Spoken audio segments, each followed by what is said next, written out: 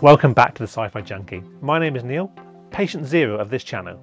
Join me for another review of Star Trek Picard. In this episode, I get some names right, learn to speak in sentences, as well as discussing the highs and lows of Episode 5 Stardust City Rag. And I'll end by explaining why this is the best Trek yet. Don't forget to subscribe, like and click the notification bell so you will know when my next video is live. Welcome back to the Sci-Fi Junkie. Last episode I raised my first real negative about the show, pointing out some saggy plotting that didn't seem to fit with the plot and pace of the first 3 episodes. So I sat down a couple of days later than usual to watch episode 5 with a little trepidation, super keen not to see my Trek hopes dashed as they have been elsewhere in the Trekiverse. And luckily I can report that my concerns were unfounded and this episode wasn't just a return to the previous form, but pushed things forward to a whole new level.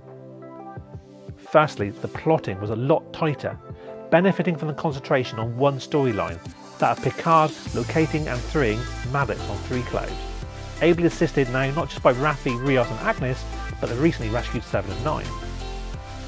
Someone on my Facebook page posted a comment where they worry really that 7 might start to dominate, but again I think the character was handled incredibly well, with Jay Ryan showing off her acting chops with Patrick Stewart.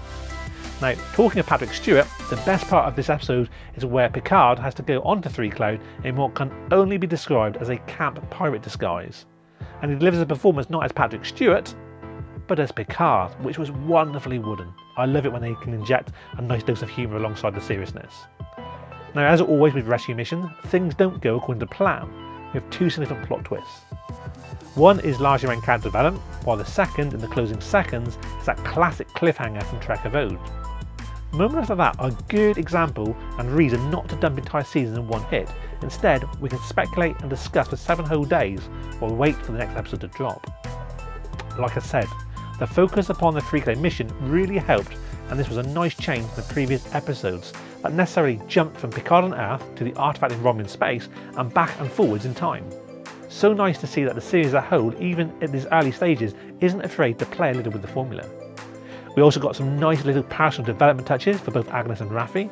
Again, really happy to see effort being put consistently in giving us insight into the inner workings of the other supporting characters. Something often neglected, which results in us not giving a damn when one of them is suddenly vaporised for making Picard's Earl Grey a little too hot. No, that's not a spoiler, that's not going to happen.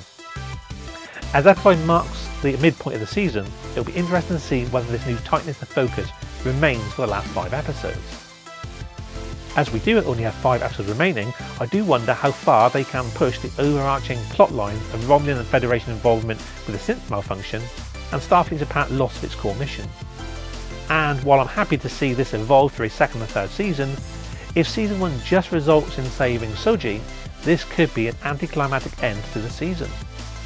Now, I cannot believe that when they started production they would have chosen to end on a whimper, so hoping that they can once again surprise me.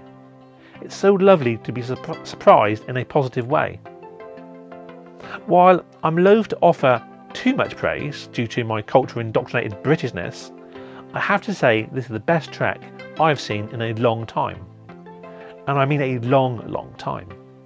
On a personal level, it's comparable to the Best of Both Worlds Part 1, or First Contact if I was to pick a movie equivalent. Yes, I know they are all Borg related, but that's not surprising as it's arguable that the Borg and Q are the most iconic adversaries in the Next Generation, and I hope to see Q return in a future episode too. The reason for such high praise comes from the creative decisions they have made this far.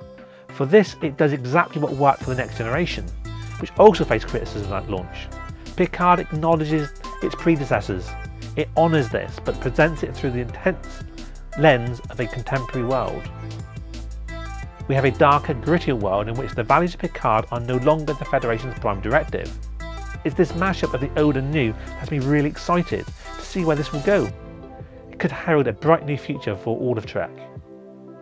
If you enjoyed this video, please share, like, subscribe and comment below. Your support and interest is greatly appreciated. As Leonard Nimoy might well have said, live long and prosper.